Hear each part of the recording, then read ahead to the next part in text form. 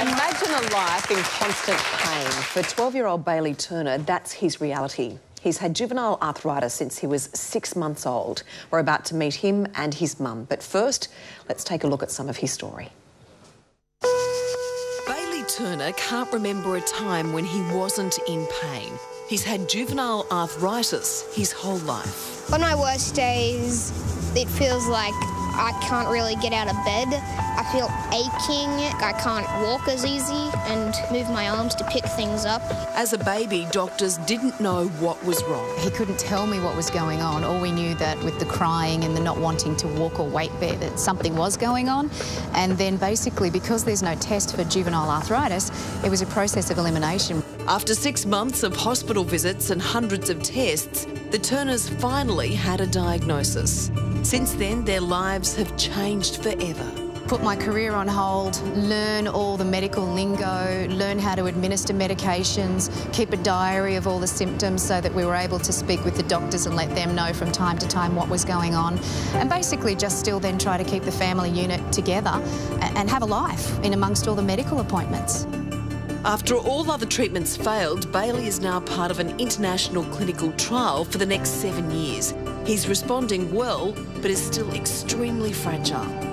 Yeah, I can't play many physical sports because I usually get sore after I finish. I fracture a lot easier. Chronic pain affects 8 million Australians just like Bailey. He and his mum Jo join us now here in the studio. Thank you for joining us on Studio 10. Jo, if I can start by asking, how difficult was it for you? Because you didn't know what was wrong with Bailey and he was in so much pain. Well, initially, Bailey was a baby, so of course he couldn't communicate. His way of telling us something was wrong was crying.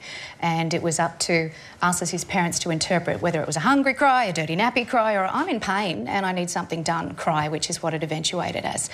And I saw that he wasn't weight-bearing. He was at that age where he was starting to cruise, starting to crawl, and he just wanted to sit and cry in my lap. So I'd made an appointment to the GP to see if we could find out if something was wrong with his foot, which is what I thought. And then before we even made it to the GP, his ankle swelled up literally like a balloon in front of my eyes in the swimming pool at his regular swimming lesson. So it was off to emergency at John Hunter Children's Hospital, and it was 2 weeks of being poked and prodded and blood tests. He had every kind of imaging under the sun. I had literally found out the day before that I was pregnant with my daughter Violet, so for much of the imaging I wasn't even allowed to be there to hold him. And it was a process of elimination because there's no test for juvenile arthritis. So basically they had to rule out cancer, leukemia, staph, strep, meningococcal, all these nasty things they were throwing around. And as a parent, you're just like freaking because you're saying, what is wrong with my child? I know something is wrong. But it was a case of finding out when he was finally diagnosed? Well, after his initial hospital admission, it was a good 6 months before we were able to get into a paediatric rheumatologist, because at the time there was only one in the state, Dr. Jeffrey Chato, who's been Bailey's doctor ever since. And he just took basically one look at him and said, it's juvenile arthritis, admitted him to hospital and started draining the joints and injecting steroids and just started on a really heavy medication program from there on, and it's been that case all along. Will he outgrow it? At this stage, cover your ears, darling, his initial diagnosis was looking good. He has the type of juvenile arthritis that 70 to 80% of children outgrow or go into spontaneous remission by puberty. But because Bailey's arthritis has now spread from head to foot, and it's become a more extended form of the disease, now the prognosis is looking that it's going to be lifelong. Well, Bailey, I've got some good news. My daughter was diagnosed with a rare form of juvenile arthritis when she was a little girl, and she's beaten it. We did everything they said, so that might be your outcome as well. Yeah. I'm going to keep my fingers crossed. Yeah, I hope so. And me too, because how do you go each day? Because it must be really painful, is it? Yeah, it's mainly...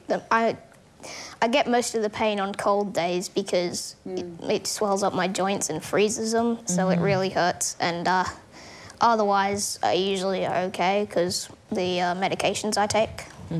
How do you deal with the pain? Because I think, you know, looking at you, I wouldn't think that you're in, that you're in pain. Are you in pain at the moment? Not right now, no. But when I am, I usually distract myself by playing games or something. What kind of games do you like? Video games. Minecraft, you bit Yes. of course. And also, you're pretty close to your sister Violet, aren't you? Kind of. Violet's here. I've met Violet. Yeah. Don't say anything that's going to get you to strife afterwards. Yes. Because, Joe, it must be something that, as a family, it's brought you closer, but it brings us challenges, doesn't it? How do you manage as a family?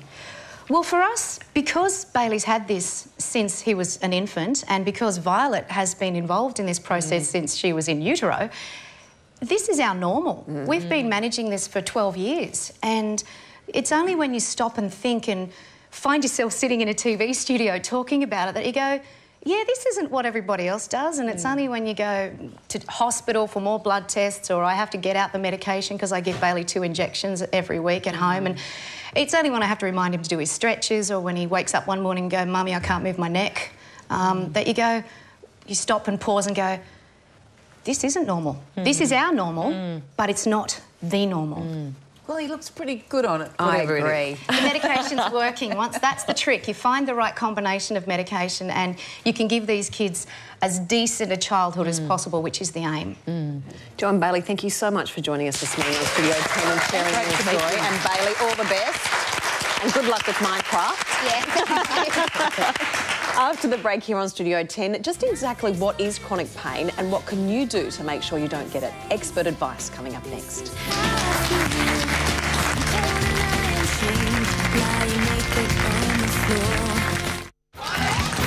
Wow, I can't believe I'm on the TV. You're watching Studio 10 live across Australia. I've got very heavy bones, but it's all thanks to our very good friends at Evergreen Tours. They don't mind my bones at all. It's a world of discovery. Thank you, Jono. Chronic pain affects 1 in 3 Australians. It's one of the nation's most costly health problems and one few of us understand. So let's find out more about it now from Dr. Coralie Wales from Chronic Pain Australia. Good morning, Doctor. Thank you for joining us. Thank you. How do we know if we do have chronic pain? We all know what acute pain is. We grow up with acute pain. It's pain that you get when you break your leg or you hurt yourself and you dust yourself down, and then after a little while the pain goes away when you've healed.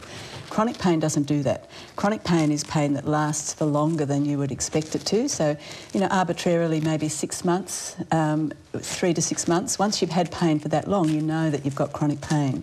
It's long-term pain. Who does it affect? It affects anybody. It can affect people.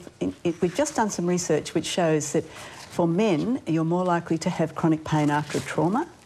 For women, you're more likely to have chronic pain after a disease state, so autoimmune diseases like lupus or arthritis or you know, diabetes, or it can just be medically unexplained. You can have pain that happens and it's very hard to pin down where that pain comes from. Because, Doctor, it's something that not a lot of people talk about because I think about when you go through, you know, you have a bit of a pain and then it goes away, but to actually try and have that constantly every day, the impact that that must have on your life, on your mood.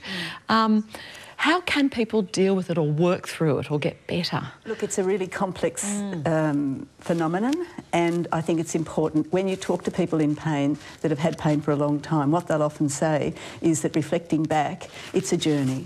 And you struggle for a long time with your identity and you say, well, I used to be a superwoman or a superman, and so therefore I'm going to keep doing those things. And so you keep doing things that are actually keeping you in pain. So for a lot of people, it's actually standing back, reflecting on your life, what is important, what are the things that are really important. So that balance thing is really critical, that journey thing. But more than anything, if you're having pain that lasts, there are such things as pain specialists. These are highly qualified doctors who do their basic degree and then they do their specialty in anaesthetics or rheumatology or, you know, any one of a number of things. Then they do their pain training. So if I was in pain for longer than 3 or 6 months, I'd be looking for one of those people and I'd be asking for a multidisciplinary team around me of a specialised physiotherapist, a specialised psychologist.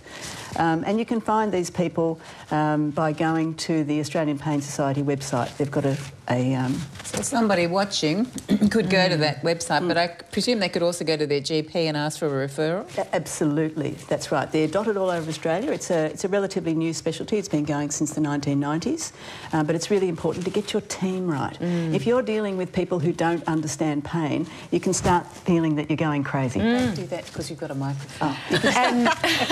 Thank you for that. And I suppose too, it's one of those things that people think, oh no, it'll be right, it'll get better. You actually need to act, don't you? You do need to take action. You need to get help. You need to get help earlier rather than later. The longer you leave it, the more chronic your pain becomes. It's especially true after surgery. If you're going to go into hospital for a replacement or something like that, it's important to have that conversation before the surgery, because what we know is that chronic pain can be a result of not getting treated for pain after surgery. So get your pain management specialist in before the surgery, learn as much as you can about what's going to happen, and get medicated for pain. Don't be frightened of taking painkillers. They're the Rolls Royce for us when we're in pain. We don't want to take them forever, but at the right times they're highly appropriate. Good advice. Doctor, thank you so much for joining us, and I'm glad we're having the conversation on this very important topic. You're welcome. And if you'd like any more information, you can go to nationalpainweek.org.au.